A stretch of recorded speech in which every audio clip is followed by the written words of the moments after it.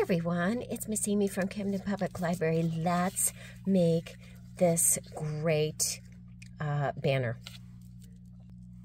You'll need some book pages, or you can use scrapbook paper, you can use magazine paper. Magazine paper it's trickier because it's very thin when we make these, and it doesn't hold up as well. So book page really works great. So if you have an old book that you can cut up, it's fabulous. So you need however many that you want. I have this at 3.5 by whatever the text was of a standard adult book. And what I'm going to do is I'm going to fold it in half. And I'm going to fold them all in half like that. Now you'll need some thread. This is embroidery thread or crochet cotton thread. You can use ribbon, whatever you'd like. That doesn't make a difference. And I'm going to leave it right on there. But what I'm going to do so that I get a nice bottom is I'm going to fold it, but don't crease it. Okay, so I'm going to fold it like this. I'm going to take my scissors. I'm going to go right from the corner up. Okay, so there I got a nice even fold. Now I use that as my template. Put all the folds at the bottom. I've got it right on there. Now I can just cut those off, and they're all going to be exactly the same. Okay, so there. Now all of them are the same, like that. Okay, and now I'm going to use a punch that I have. This happens to be the punch.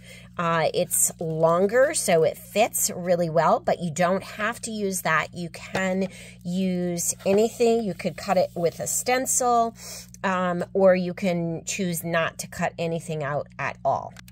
So I'm going to line it up. I've got 2 or 3 of them. I'm going to punch it. Okay. So now I can take that out. There we go. And I can do the rest. And in case you're wondering, this is an EK tool, and it locks, and it has different options of butterfly, if you're curious and you like the butterfly. Now that I have them all cut out, what I'm going to do is start stringing them. So I'm going to put glue along the center, and then I'm going to go down and around so that I can glue it all together. But it's really important that it's glued on the fold. Then I'm not going to disconnect my string because I don't know how long I need my string to be. I'm going to leave a little bit more than the width of the banner. And then I'm going to put that string right in the center on the fold, right on top of the glue, and I'm going to fold it down and seal it. And it seals that right in. And then I'm going to move down and do the same thing with the next one. So glue on the fold, down and around.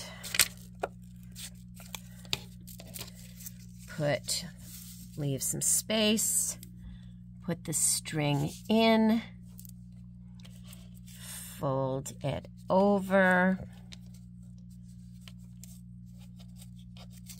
right here, like that, and seal it. And there's the next one. And I continue until I have them all on. And then you can hang up this great banner. They store really nicely, and they just look so pretty. And I did round the corners on the top of this one, but you don't have to do that. I did not do that on this one, and that's okay. You could color, you could add color if you want. Happy creating, and I hope you have fun making this book page banner.